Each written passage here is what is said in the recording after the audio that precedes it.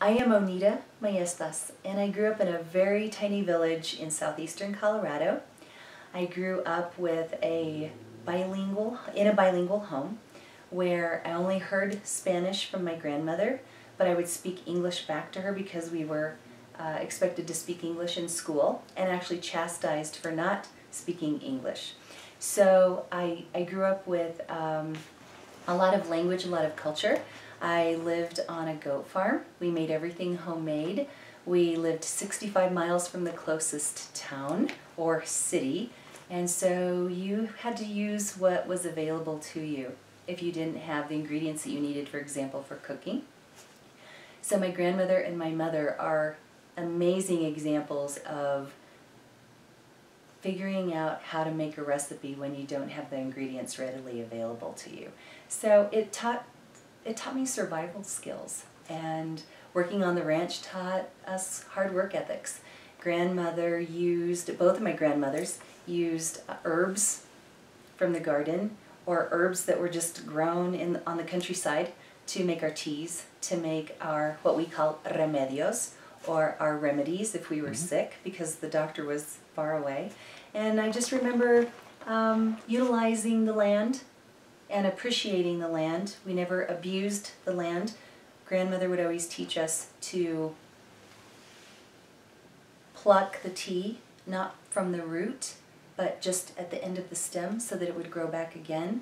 And so basically my whole entire childhood was place-based learning. It was utilizing the things that were readily available to us to make that learning happen. And I just grew up with that. So becoming a teacher, I used place-based learning my whole entire career. I've been a teacher for 26 years, and I've always incorporated it at the elementary school level. And it's very important for students to have that experiential knowledge. And now that I work at the university level and I run the Cultural Awareness Student Achievement Center, I try to keep that intact with my students. And so what we do here is we really are keepers of culture.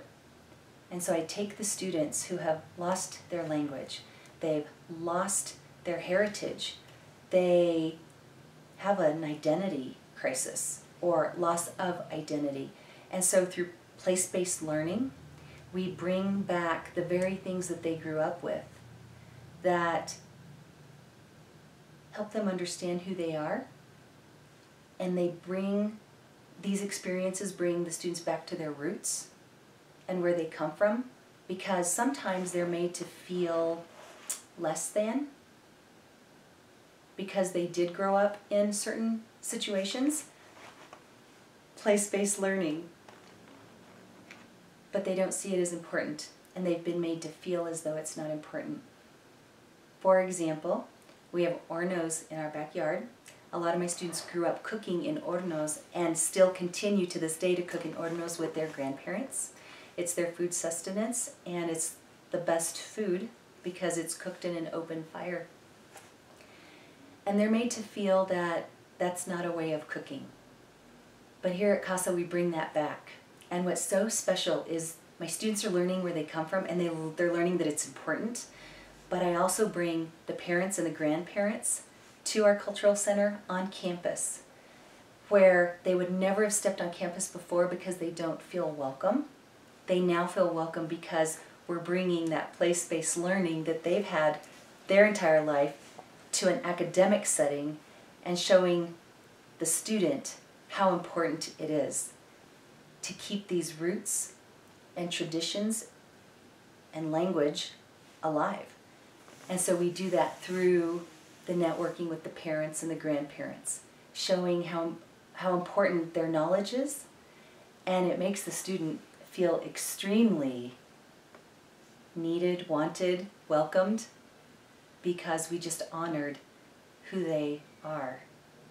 We honor where they come from, we honor their families, and we honor their culture, their traditions, and their language.